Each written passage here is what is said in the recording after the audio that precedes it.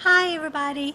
So this is just a quick vlog. I know I keep saying that and that I'm going to show you more things, but it doesn't seem like I get to do what I want to anymore right now while I'm living in the city. And I know that that sounds very negative, and I am very frustrated.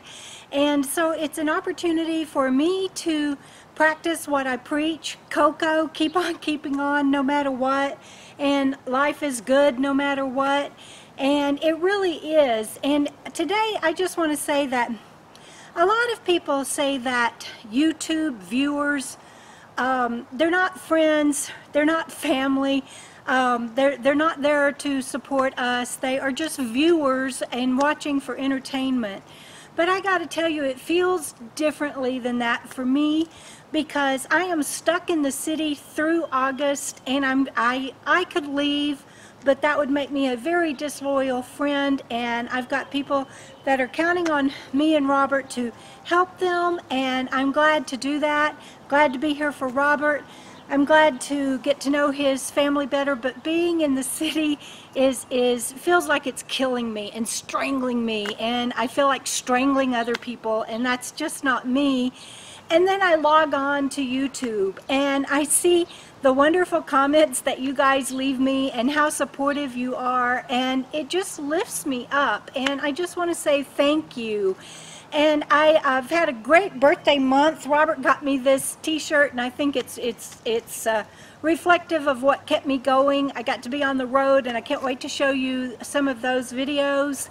And I got a fan from my cousin. Thank you, Cindy and Mike.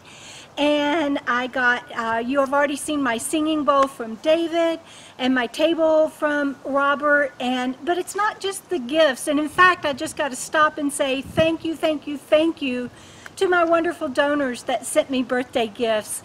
Usually, when someone donates $20, I send them a signed copy of my book. Well, not usually, all the time.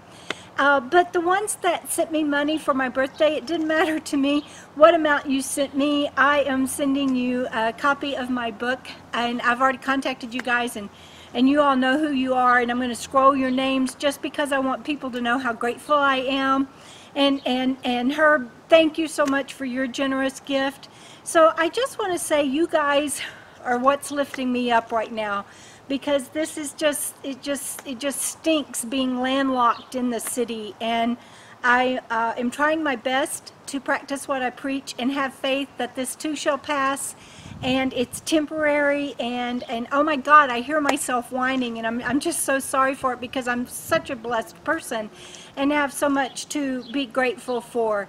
And in that light, I just want to say, I want to meet some of you guys. So if you are in the Wyoming area, and I know Wyoming's a big state, it's in Gillette, and I think that's northeast Wyoming. I just want to meet up, and it's a request that while I'm here through August, in addition to the wonderful comments you guys leave me, that's another way you can help me, is if you're in the area and I can drive to meet you, even just for a cup of coffee, I would really enjoy that. Let me hear from you. My email address is tbivangirl@gmail.com, and we'll meet up. That's all I wanted to say today. I'll get over the whining and get out of the city soon, about 5 more weeks, I think, and I will share with you my videos from my camping trip that Robert and I just went on next. So, but today, this is just a quick vlog, and to say hi. I look forward to meeting you, and I'll definitely see you down the road. Can't wait for that. Bye, everybody.